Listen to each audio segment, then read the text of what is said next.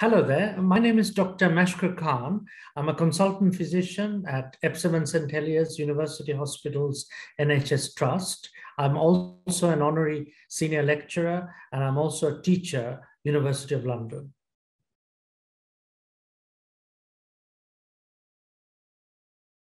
So the difference between age-related memory changes and dementia is very often asked and very hard to miss. As we know, as we get older, we all have senior moments. The Americans call it benign essential forgetfulness, where you go to a room and you forget why you've quite got there. A lot of people do that. They think they've got dementia, but they haven't.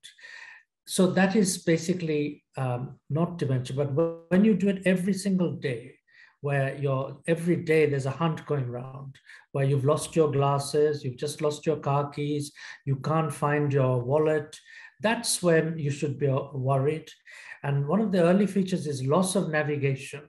So you go to pick up the newspaper and you can't find your way back, or you're driving the car and you take the wrong turn and then you say, oops, I'm lost. Can't find my way back home. So those are the features that we need to differentiate. And also when the family feel that the person is becoming quieter. So you want to listen more and talk less, where your world starts to shrink, where you lose your motivation, you lose your speech, and you just nod rather than speak. And that's when I get worried. So I would say to you, is dementia a normal sign of aging? The answer is no, because you've got people who are in their 90s. I certainly have people who are working at 90, believe it or not, who don't have dementia. They're perfectly capable. They can actually correct me and beat me in the puzzles and quizzes. It's not a part of aging. It is a disease, just like heart disease or lung disease. It's wear and tear of the brain, which is accentuated with inability to look after yourself and inability to carry out your activities of daily living, which is shopping, cooking, cleaning, etc.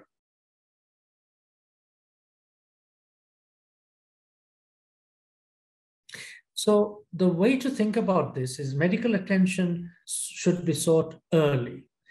The best description I can give you is that if you're driving down the motorway, if you then see your lights come on to say that your petrol's running out, a normal person would stop at the next petrol station and get some more petrol.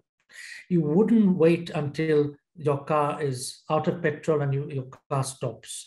So I think that there's a lot of merit to diagnose dementia early so that you have the right prevention, right treatment, and people are given the confidence to lead a full life, to enjoy your holidays, and especially spend time with your family and friends. So I think that if the answer to your question that when should dementia be when should you ask for help? It's to ask for help as soon as possible.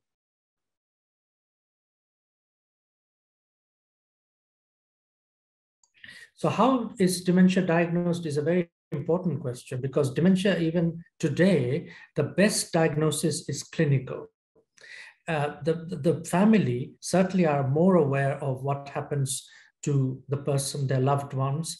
I recently saw a gentleman who was brought in by his wife, and the only thing that she said that my husband used to hate rock music, always hated it, but I took him to a Status Quo concert at Epsom Downs and he loved it. And I'm living with a stranger. This is a different man. Therefore, please help him. There's something wrong with his memory. So I think that there's a case for a diagnosis clinically. We do scans, MRI scans, because that looks at the hippocampus. The hippocampus is like the computer of the brain, very small area, and you can see that there's some hippocampal atrophy. But more importantly, the subtle feature, very subtle, is the asymmetry of the brain. So one brain is different from the other. That gives a clue. And of course, there's wear and tear of the temporal lobes, the frontal lobes, and the posterior lobe. If you can diagnose it through a battery of tests, particularly blood tests and you look at the reversible causes. For instance, you look at deficiency of vitamins, particularly B12, vitamin iron if they're anemic. You look at calcium. So we do a battery of blood tests as well as an MRI scan. Until newer diagnostic options come, these are the best options of diagnosing dementia. And we do this routinely to give a yes and no answer. And then we also do memory tests. We do Montreal cognitive assessment and serum ACE levels, ACE test. So we do a battery of memory tests, which also help.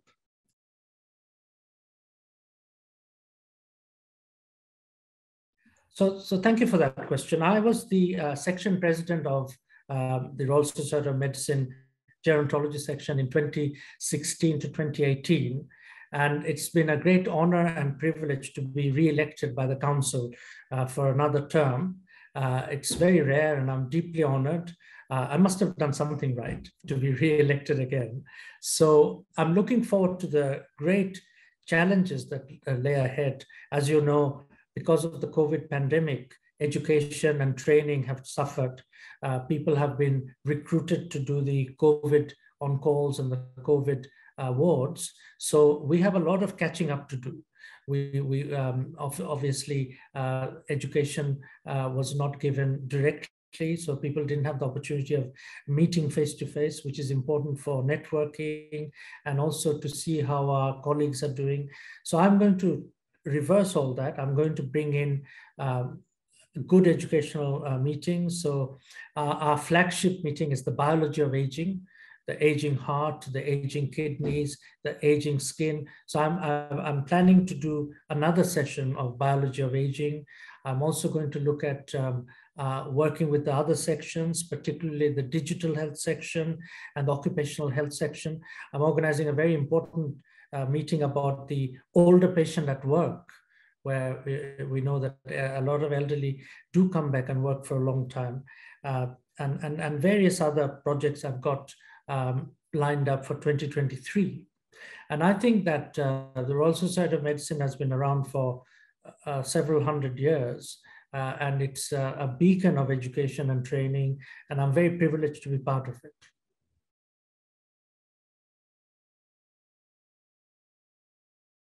That's a good question. How can dementia be delayed or prevented? I go to a seminal paper that looked at the Red Indians that live in Alaska. And the Red Indian chiefs never got dementia because the chief was always asked questions like, I've had a baby, what shall I name my baby? I'm going to want to do business. What business shall I do, chief? Chief, what do you think about me traveling? So the chief actually was protected by being asked questions. And the lesson of that paper was that if you don't use it, you lose it. And dementia can be prevented by using the brain, which is like an organ that needs exercise, like our muscles do. And so reading, I would ask everybody to read. I would ask everybody to do the crosswords. If you do the Sun crosswords, you could still be demented. I think you should do the Daily Telegraph or Times. But if the Sun is all you want to do, please do any crossword is fine. Then, of course, doing jigsaws. Some of my male patients find it very difficult to do jigsaws, but they're learning. Jigsaws are very good for preventing dementia, and diet is extremely important. So having a low-fat diet, having lots of peanuts and monosaturated nuts, fruit and vegetables. There's a compelling paper that's just come out that certain fruit, for instance, passion fruit, they're saying now is very good for memory. So I'm recommending everybody to buy passion fruit. And also, of course, a pomegranate. Pomegranate has got very high antioxidants. And believe it or not, drinking lots of coffee. So it's the caffeine you need, not the decaf. So if they drink 3 or 4 cups every day, then you're off to a flying start.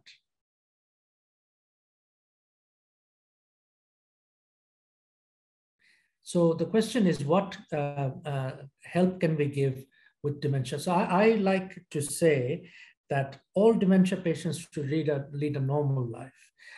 I look after a professor of medicine, and he still publishes in the British Medical Journal, but he can't look after himself. So his wife says that he needs help with activities of daily living. But the fact that he's allowed to use his brain to the full is excellent, because we are, it's a very funny old organ, the brain. What we really enjoy doing, for instance, if we enjoy reading, then you can still read for a bit longer. If you still enjoy sports, then you can still play a bit of tennis, you can still play a bit of badminton, and you can still play golf. Some people say that I monitor my dementia progression by seeing how well I do in my golf course.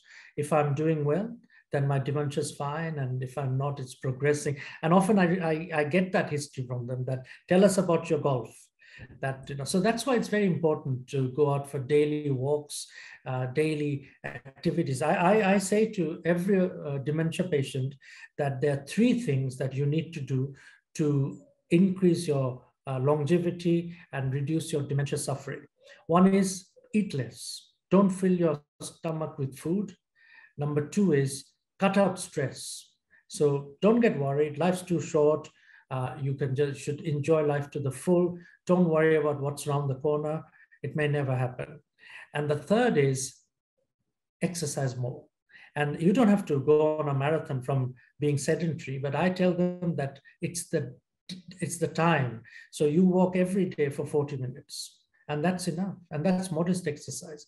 If people can do this routinely every single day, then that's what they need to get better and keep dementia at bay.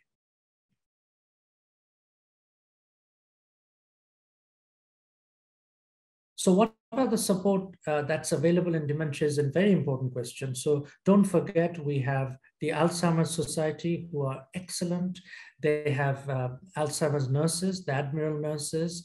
There are certain centers that are very good, like Orchard Center and other centers where you can go there, and there are things like singing for the brain. They do mental exercises. They do crosswords and jigsaws. It's a fabulous setup, and people go there and they come back very positive. They feel that they meet like-minded people and they feel much better. There's also befriending service. There's luncheon clubs. You can dial a ride. You can go out. And the important thing is doing lots of things like painting, artistic stuff, just to relax your brain. And I get a lot of people who paint, even if it's paint by numbers, you should just paint anything. And they bring it back to me and they say, look at me, I'm getting better. And it's wonderful because they spend a lot of time painting. So there are lots of other non-pharmacological treatments that you can use, which are very effective. But the important thing above everything is positive reinforcement, encouragement, and never to give up and never to lose heart and never to lose your confidence. Because if you keep your confidence up, it's like having a slow computer. The computer works, but it just takes longer. And I say to my patients that your computer is in a search mode all the time. It's working fine, but it will come and reach the conclusion. Just give it time and be patient. So I'm entering a very big journey in my life. I've been re-elected as the section president in a very important time of our medical sort of history. It's where we are just recovering from post-COVID, and it's a time when we are entering a new chapter for trainees and consultants and the health service in general. So I'm looking forward to using my position as section president to work with other sections and other external departments. I'm also looking forward to working in the Geller Institute, which is the Institute for Aging and Memory, University of West London. And I've been appointed as a visiting fellow for 3 years. And I hope to do some research and some publications and some teaching on dementia and try to find how we can best treat our patients and whether there's some different cures. I mean, there are 140 research options going on at the minute. So we will find a cure for dementia. It's just being patient and being persistent. There are 2 drugs around the corner. One drug has been launched in America, aducanumab, and there's another drug which will be launched next year, which is a drug from Aberdeen. They're just sorting out the doses. There will be other drugs coming, and I'm not saying that these drugs they're a magic bullet, but they help. So the way to think about dementia is the way to think about diabetes, that we manage diabetes as a chronic disease. We have more than one drug, and then some people live 40, 50 years with diabetes, and they live a healthy life with no complication. They don't have blindness, or they don't have their legs chopped off. They lead a very good life. But it's often in the hands of the individual. So we need to point them in the right direction and encourage them. And that dementia will be like the same, that we'll have a few drugs. None of them will be a magic bullet, but they'll help, and people can still live with this condition in a pretty normal way.